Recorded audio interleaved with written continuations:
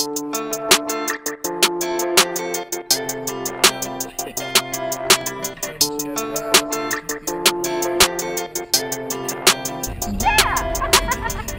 right, guys, we're back. It is sleeting in Charlotte on Tuesday mornings. We're filming this.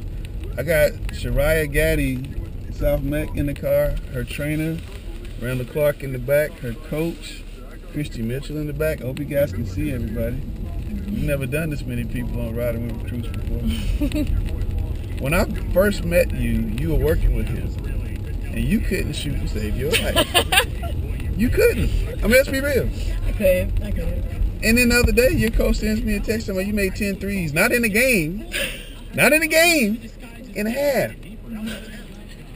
So how do you go from the little girl who I saw a couple years ago who was really struggling to shoot and was getting really frustrated with it to making 10 threes in a half and setting a brand new state record? That's amazing. I definitely stayed in the gym with Randall a lot, and over time I built my confidence. And Coach Mitchell, she built my confidence. She kind of gave me the green light and stuff. So, it wasn't that hard to do when I had these two. Well, tell me about that game, though. I mean, were you hot in warm-ups? Had you been making a lot of shots? The funny thing was, during warm-ups, I was shooting, and I missed every single shot. And I was, frustrated, and I ran to the bench. And our assistant coach, Coach Rubino, she was like, you need to stop turning when you shoot. And I'm just like, okay. So I get in the game, and I'm just like, I'm going to shoot it just because. Yeah. And then it goes in. And I'm like, okay. And then I shoot it again. And I shoot it again. You start shooting step back, volleyball line stuff. And then Coach Mitchell, she was like, they're going to start coming out on you, so, you might want to drive to the basket. And I'm just like, okay. And it came out, and I shot it, and it went in.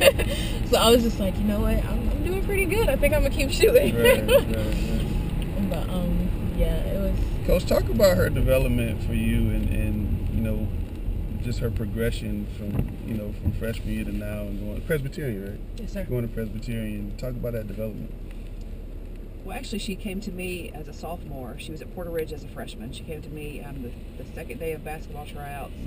She showed up in the office to register, and my athletic director said, you have a player from Porter Ridge coming that's transferred in. And I went and looked on Max Preps, tried to find out some information about her, and she played varsity as a freshman.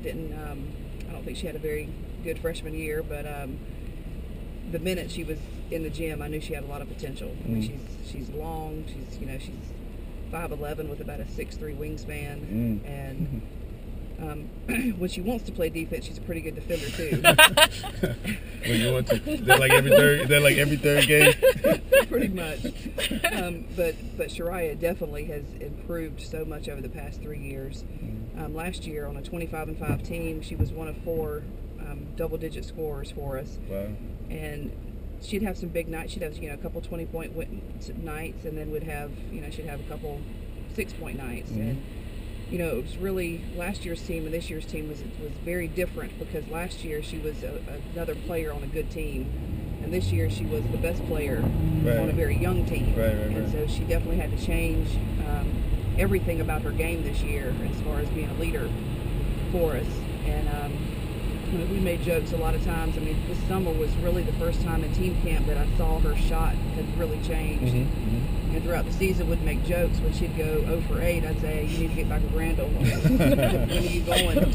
And I'd even tell her dad she needs to get back in the gym. And he told me preseason, he's like, I'm getting her in there 3 days a week this week, coach. And I'm like, get her in there as much as you can, because Randall's definitely changed her shot and given her the confidence that she needs going into next year.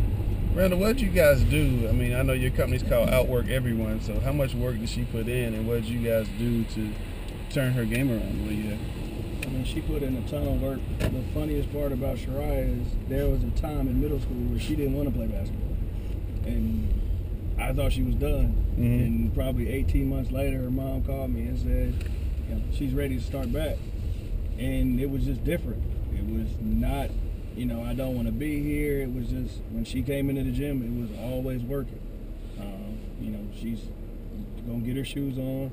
She's going right to it. So, she's done a great job of, being consistent and working and, shooting with me, shooting on her own, those are the important things, I always tell her, you got to be able to work when nobody else is watching. Mm-hmm. And I think, her season this year has been a true testament to that. What happened during that period when you stopped wanting to play basketball? Well, I don't know. I just thought I wasn't good, so I was like, why am I playing? I can't even play. I'm like... How old were you? What grade? It was like 8th grade. I think it was 7th grade. And you took a whole year and a half away. I know I'd never stopped playing, but I just didn't want to put in the work, outside of playing middle school basketball. Mm-hmm. I was like, I don't want to go to workouts, I don't want to do this, I don't want to do that.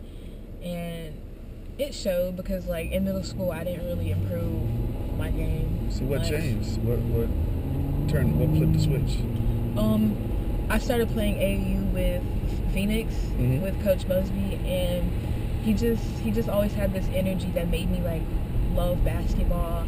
And then my teammates, they were always so happy, and they gave me confidence. They were always like, oh my gosh, you're so good and stuff like that. I'm like, am I? Not really.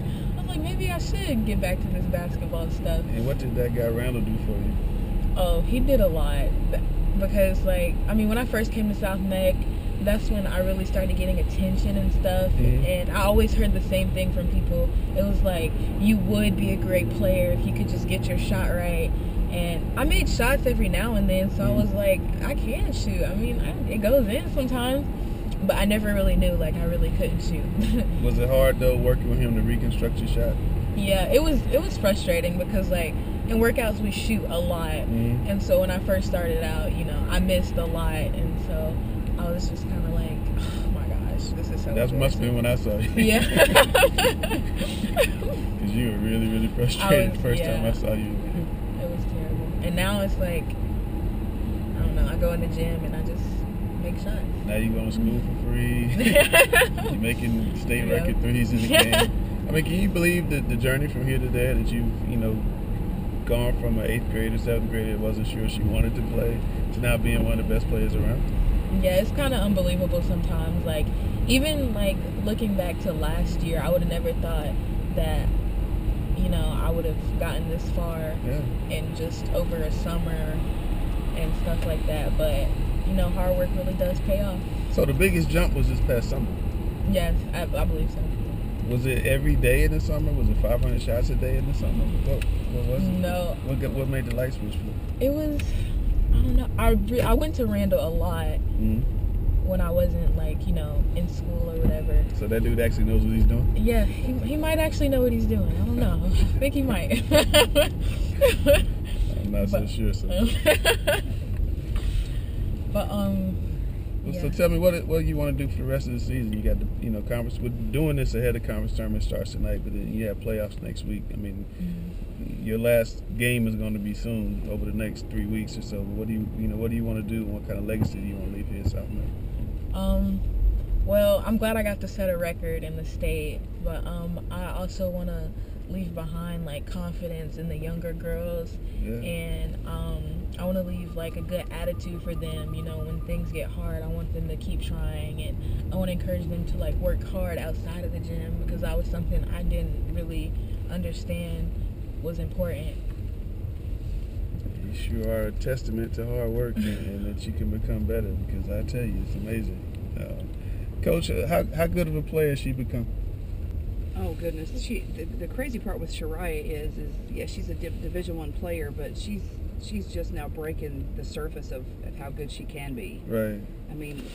Her length, her size, her athleticism, and now with a shot, and she could always get to the basket. She could always create for herself. Now she's creating for her teammates, and so she's really scoring at different levels, and she's becoming the player that I told her a couple weeks ago. I said, I'm not happy with 20-point games anymore. If you have 4 turnovers, 4 turnovers, you can't have it. So now we're trying to get her ready for next year. I want to get her playing time as a freshman.